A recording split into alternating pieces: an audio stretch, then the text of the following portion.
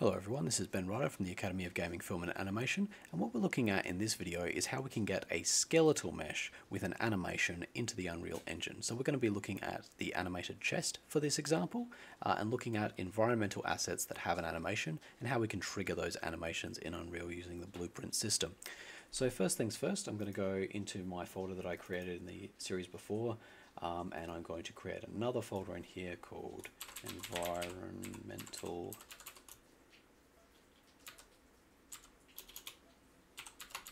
Assets, and then I'm going to create one here called Chest.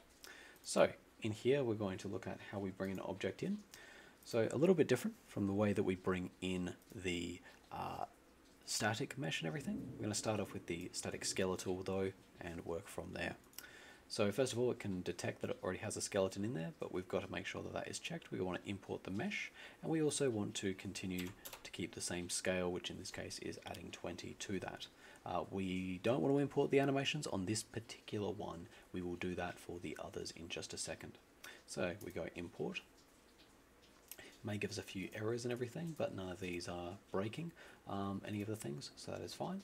So now if we look in here, it's just taking a moment just to compile these shaders. And again, we want to make sure it's brought through all of the different ones. And as we can see, it's also left out the roughness mesh. So a roughness ones there. So we're just going to go in here and pull that in as well.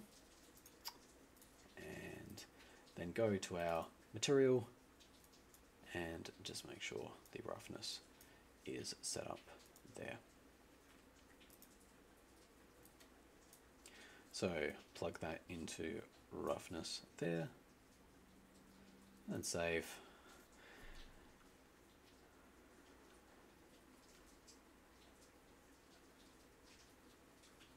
And as we can now see, our asset is there, and we can just talk about all the other things we have in here. So these are the texture maps and the material that is there.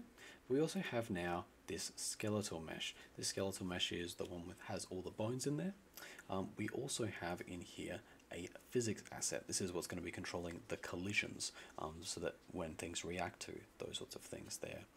And then there's another skeletal mesh asset there as well. So this is the skeleton, and this is the skeletal mesh. So first things first, let's have a look at the physics asset, because Unreal will do its best, and again, you've got to remember when they do this skeletal thing, it's more to do with characters and ragdolls. So this particular one, it's basically given a body to each bone, and then tried to create a constraint to it, so that when we simulate physics, it has a tendency to sort of like fall apart and ragdoll. Now, as it is, we don't really want to do this for this one necessarily. It's takes a little bit of time and practice to get those ones right there. So I'm in fact going to actually delete all of these and just replace it with one that we can see that will basically just allow us to give basically a cube or rectangular prison, so that it can roll around the level and block the player from being able to walk over the top of it or walk through it, but doesn't do anything outside of that. So to do that, I'm going to first go here and go to show all bones. I'm going to go to the body, which is right here, and then I'm going to right click on there, add shape, and I'm just going to go add box. As you can see, it's quite large, so I just need to resize this down so that it is not colliding outside of the world, but will still work to be able to block the player. So there we go, and down. We might want to change this and adjust this slightly as we need to, but that is generally the idea that we want there.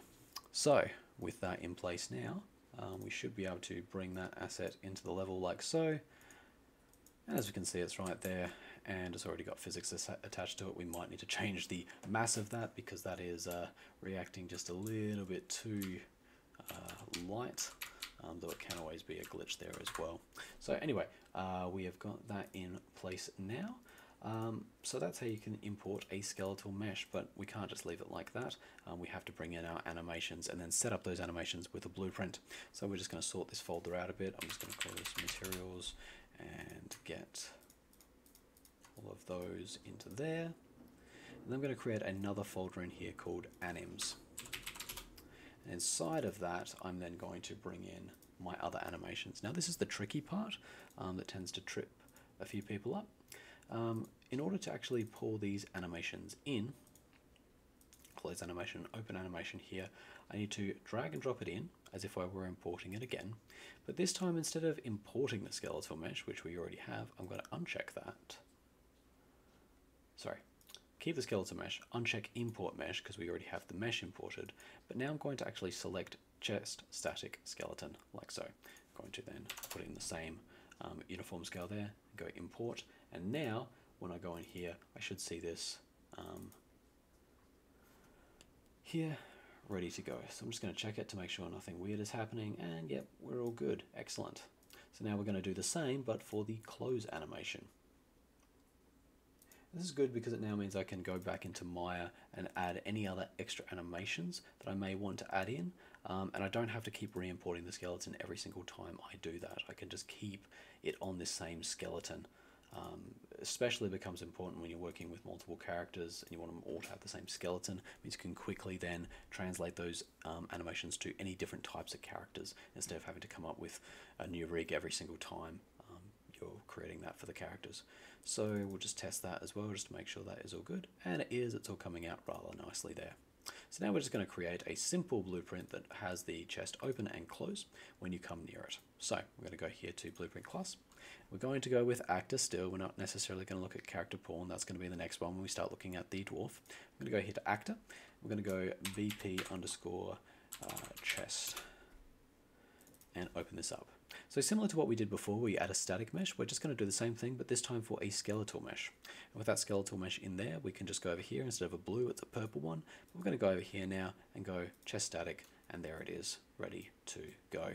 But we now need to go down and check what our collision is. At the moment it says no collision. We're going to change that just to be block all. And I'm going to also make it that the character can't step over the object. So can character step on? We're going to say no. That's just going to stop the character from glitching out when it opens and things like that. So that is there and ready to go. We now need, just as we did with the sword, a box collision, something that's going to actually be there to detect when the player is close. I'm going to move that up and just in front of the character, in front of the chest, just so that we can't open it from the back or the side or anything silly like that. So now that's all in place, I'm going to select the box, go here to event graph, going to get rid of these, and then select my box, go down to the very bottom of my details to get to my events, and just as we did with our static mesh, we're going to bring the same one into here. I cast to character, and then same thing, enable input. So we'll pull that to the side. I just want to show you first how you can get an animation to play, and then we'll talk about how we can get that to play when we press a button. So we're going to go into here and go play animation, and we'll see there skeletal mesh. It's this one here. And now we can see all of the animations that are available in Unreal, and we want the chest open anim sequence. And then when we walk away from it, we want it to close. So this character here is all characters, so later when we bring in the dwarf we won't have to reprogram it, which will be good. We're going to use the same skeletal mesh, so I'm just going to copy and paste that. And then I'm going to go here and go close animation. Compile, and let's give it a test. So we'll go down here, content browser, VP chest, bring that into the level, press play, yep, and I walk up, it opens, I walk away, it closes. Opens, closes. Excellent, that's really good. And as you can see, I can't walk into it.